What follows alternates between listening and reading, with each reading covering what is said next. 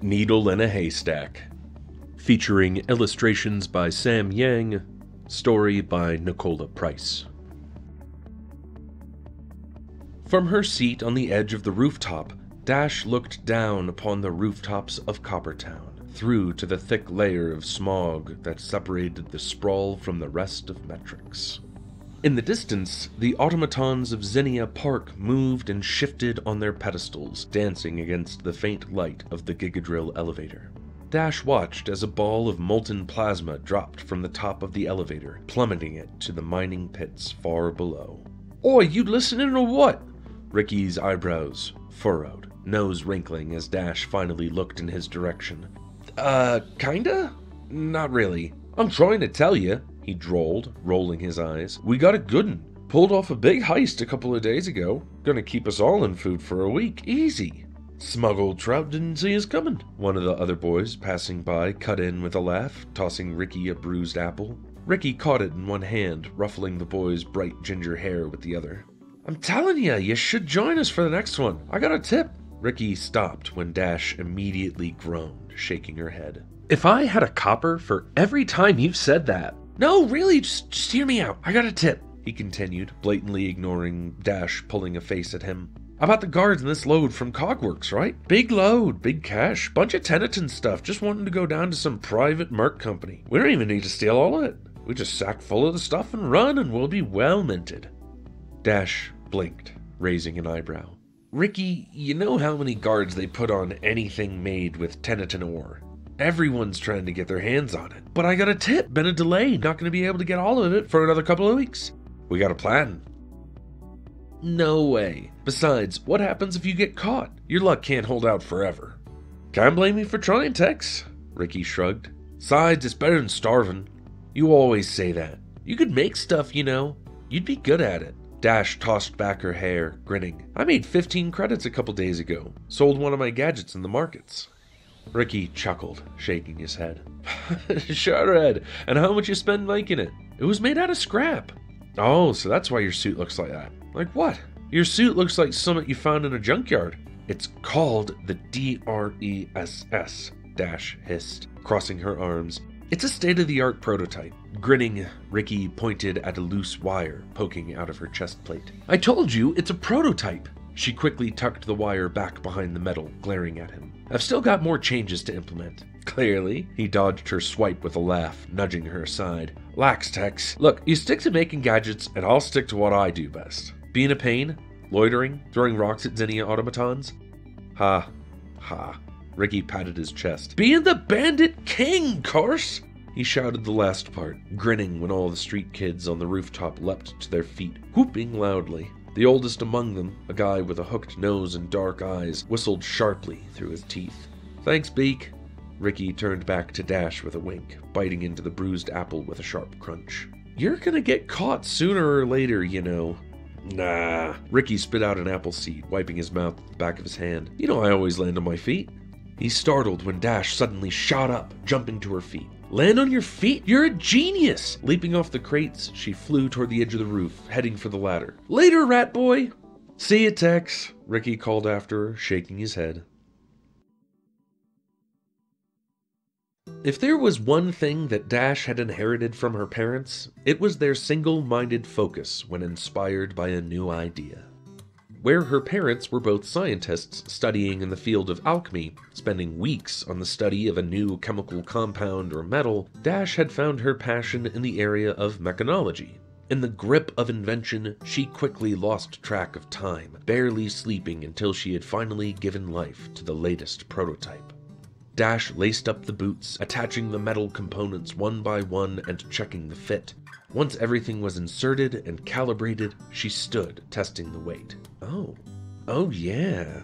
Putting her weight onto her toes, she felt the boots accommodate the shift in balance, quickly adjusting to stabilize her weight distribution.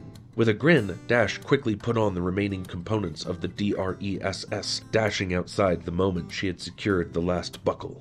In record time, she made it to the Midtown markets and clambered up onto the levels above, climbing the ladder onto the street gang's hideout. Yet as she stepped onto the rooftop, she came to a halt, frowning.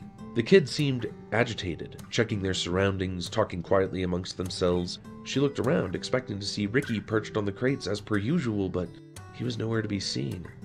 Dude, where the hell? Cleaners, man. Guys. As she approached one of the groups, they quieted, turning towards her with matching frowns. Beak straightened, his expression dark as he met her eyes. Hey, Tex. Mite greeted her quietly, eyes a bright blue against his sooty cheeks. Hi, Dash. Hello, Tex. Hey, Dash. Hey, guys. Any of you seen Ricky? The boys looked at each other, hesitating. Finally, Beak spoke up. It's not good, Tex.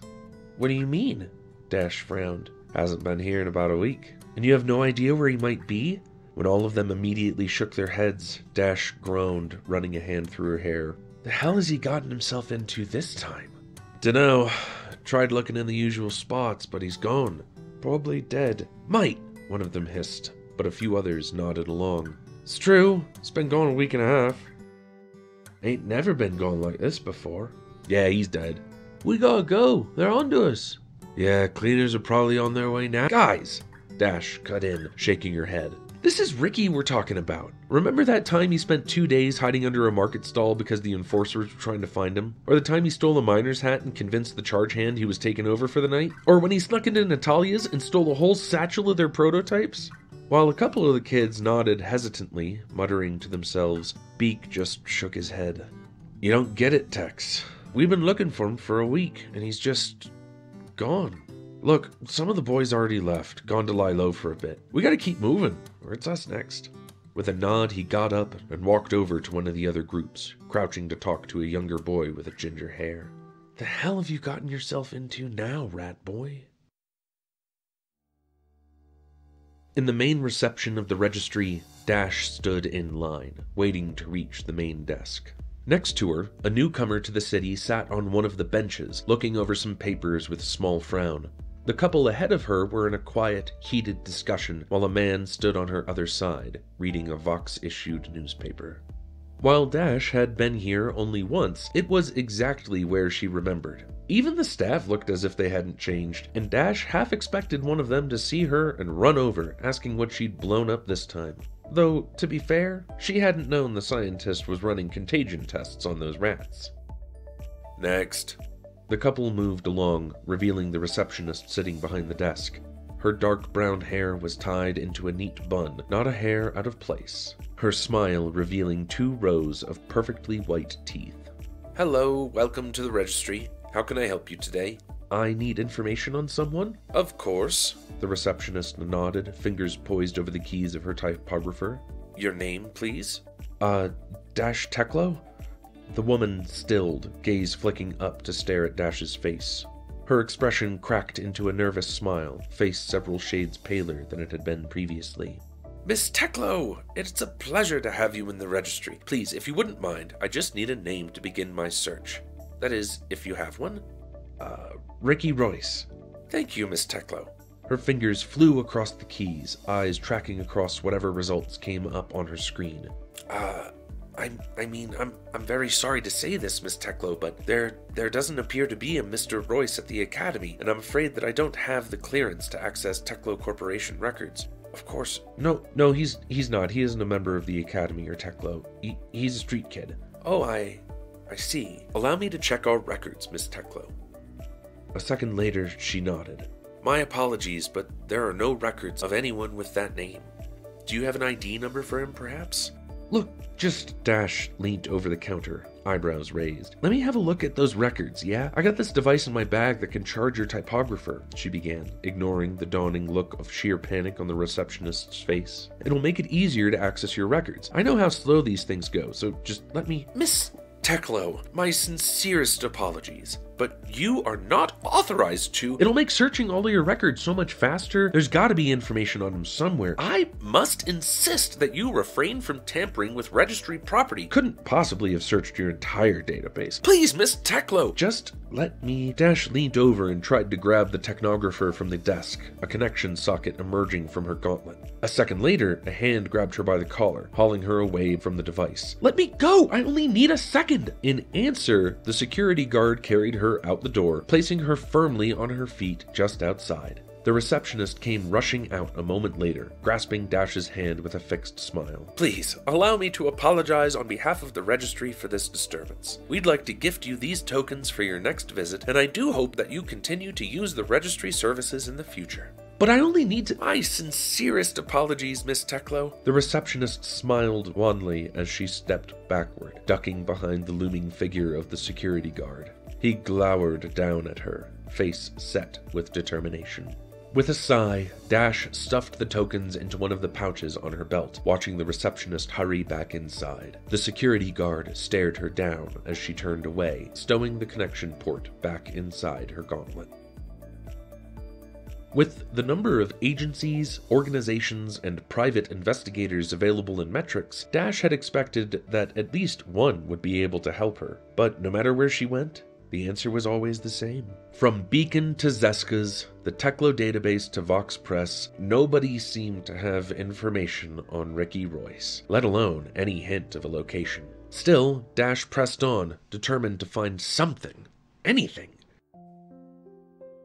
That night, over dinner, her parents argued about a Teklo scientist's investigation into the boundary layer effect and their development of a bladeless turbine. Everyone knows mechanical vapor recompression is much more efficient, Dash muttered, picking idly at her dinner with a frown. Finally, her parents turned to look at her father raising an eyebrow. Before they could launch into further discussion on the matter, she cleared her throat. I wanted to ask you about something? When she was sure she had at least part of their attention, she continued telling them about her search for Ricky Royce and how she'd failed to find any information on him, even when checking the Teklo database. Neither were particularly surprised to hear that she'd snuck into the complex and accessed the database without permission. Well, no, there wouldn't be anything. In most cases, there would be little reason for the Teklo database to keep information on scuttlers. Statistically, it's likely that your friend is long gone by now. Taking a sip of her wine, her mother blinked. Oh, yes. How has your testing been going? Any luck with the latest prototype? Dash half-heartedly responded with something about last week's experiment, barely paying attention as she stared blankly at her dinner. As expected, her parents soon turned the conversation back to their own work, leaving her to stab at her centennial-produced cutlet in relative peace. Knew it was a long shot, but I had to try. Dash glared at the fake meat, poking it idly. They're like ghosts. How am I supposed to find someone who barely even exists? Pausing, she sat upright, gesturing with her fork. Unless I'm looking for the wrong thing. If I can't find the person, maybe I can track the thing instead. What was that, dear?